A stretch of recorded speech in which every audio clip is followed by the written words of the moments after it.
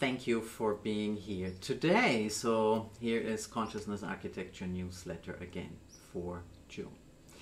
And in the video I want to share with you how it is that so many people right now feel that choice point, that real moment where many of us have a sense there is another way than maybe that we have been used to, than maybe the things that we have been repeating. And for many of us it's also a choice point of the heart. Regardless of the wounds and the bad experiences, many of us are actually feeling right now, maybe it's a good time to open the heart. Maybe it is safe. Maybe it is possible to be vulnerable without getting hurt and without getting thrown out. I've mentioned a little bit about heart math as well. So that shows that actually everything is in the heart, and there's a lot of evidence that shows us that. The other thing that really contributes to that, or why is this all happening, you may be wondering. The cosmos has something to do with it. And it is that the constellations overall are taking us into a new age.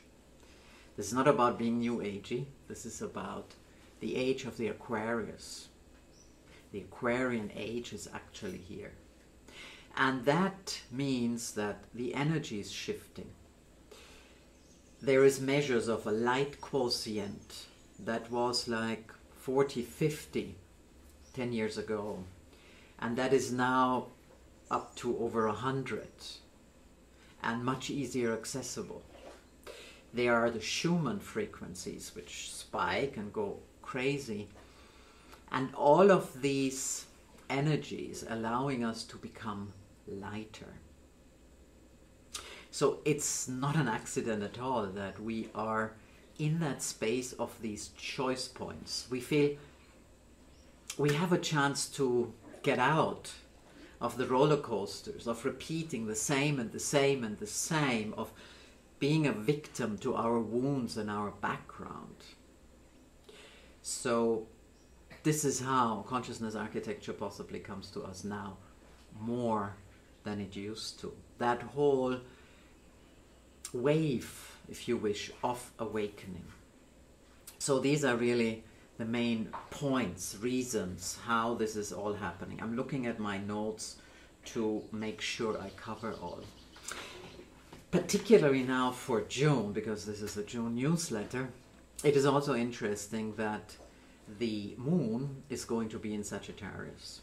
And Sagittarius is also related to healing.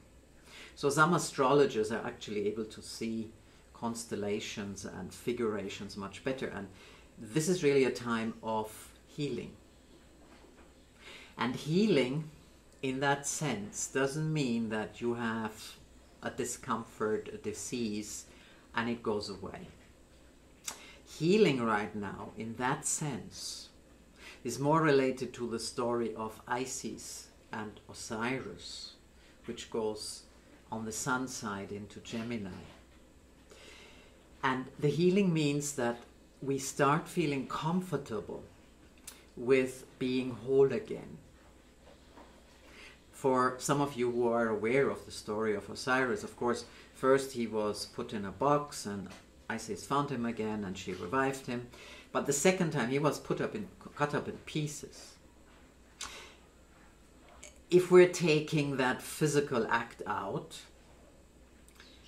we are kind of in pieces. Part of our soul, part of our pain, part of our heart, part of our mind is separated. And now, and this is how I enjoy cosmos, this is how I enjoy astrology. We have an opportunity to bring it back together. So a very, very important choice point to consciousness and to the heart. The healing that brings things together, that is not afraid of starting something new, of truly releasing, forgiving, detaching, and choosing very consciously a new experience. a new learning. So the new learning could be stepping out from the roller coaster that keeps us in dense and heavy emotional states, in roles like victims and villains and victors and judges, and has a chance to take us out into a flow that is based in presence, and more the soul roles, if you wish. So this is how ChoicePoint right now is very, very interesting. And whether we spend a lot of time trying to understand it all or listen all day long to these things or not, the energy is here. The energy of the light quotient, the energy of the Schumann frequencies, all of this is here. And it's just a matter of, are we conscious to make the choice points?